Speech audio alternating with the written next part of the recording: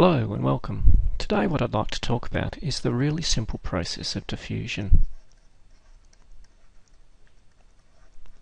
Now, for most of us, we learnt this in high school or in chemistry, and just to run through the basic chemistry of it before we talk about the specifics for human biology. Let's just imagine that we have a bucket of some material, and just to remind you, at the moment, the simple thing we learnt at school was that this bucket would be water, and we have sort of a bunch of stuff. Here we go, water. But do remember, it could be any other substance whatsoever. And what we do is we toss in another molecule of some type, but we toss it in down one end of the bucket.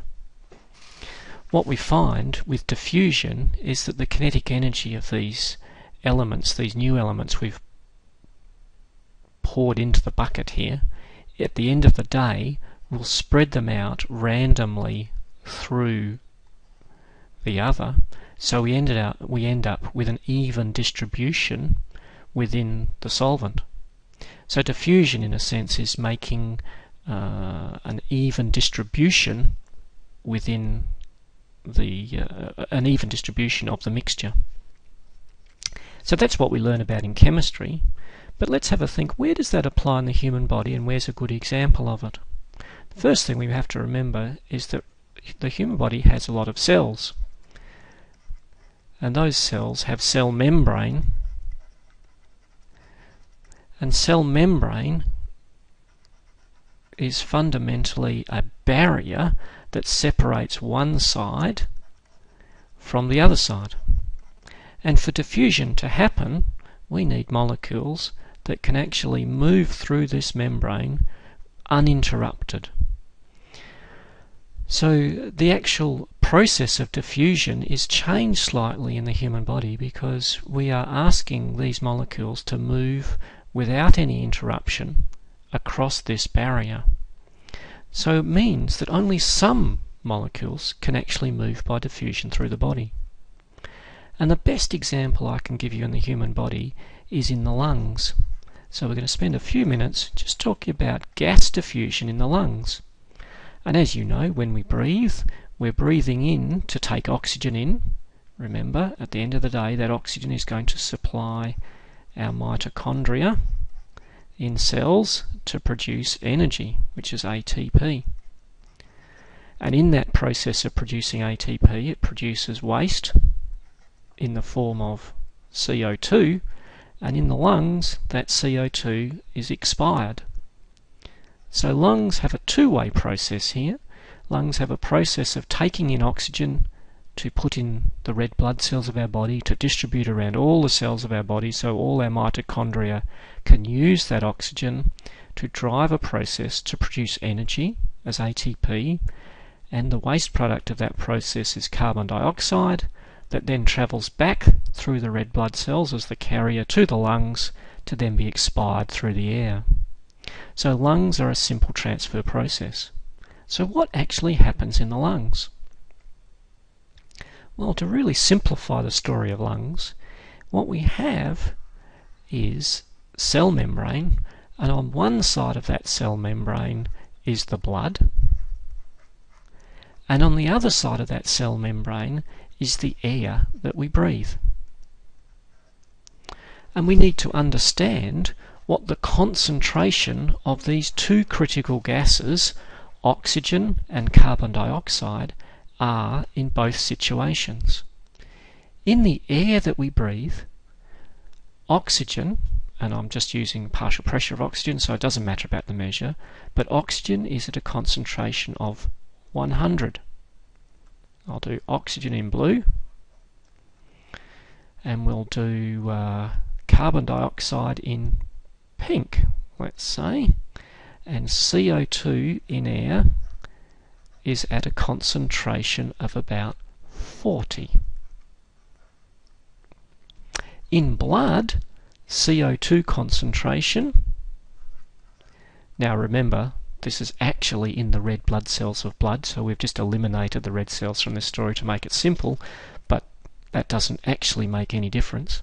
The carbon dioxide pressure the carbon dioxide concentration in blood as that blood is returning to the lungs is about 45. And as on the other side of that story, the oxygen concentration in blood as it's flowing into the lungs is at about 40. So, let's think about our simple diffusion story. Diffusion is a process that tries to equalize concentrations. So if we look at this and we decide that oxygen wants to equalize concentration, which direction is the oxygen going to run? Well, it's pretty simple, isn't it? It's going to run from the high concentration towards the low concentration because it wants to try and even out these two numbers. And which direction is the carbon dioxide going to run? The carbon dioxide is going to run from the high concentration to the low concentration. So can you see what's happened here? What has happened here is carbon dioxide is being taken out of the blood and put into the air, while simultaneously oxygen is being taken from the air and moved into the blood, basically by a process of diffusion. So what's the critical assumption here? The critical assumption here is that this cell membrane can allow diffusion of carbon dioxide and oxygen without interruption. So the good news is, and you already know that, the good news is that that is actually true. So in blood, in cell membrane, oxygen and carbon dioxide can travel straight through the membrane uninterrupted.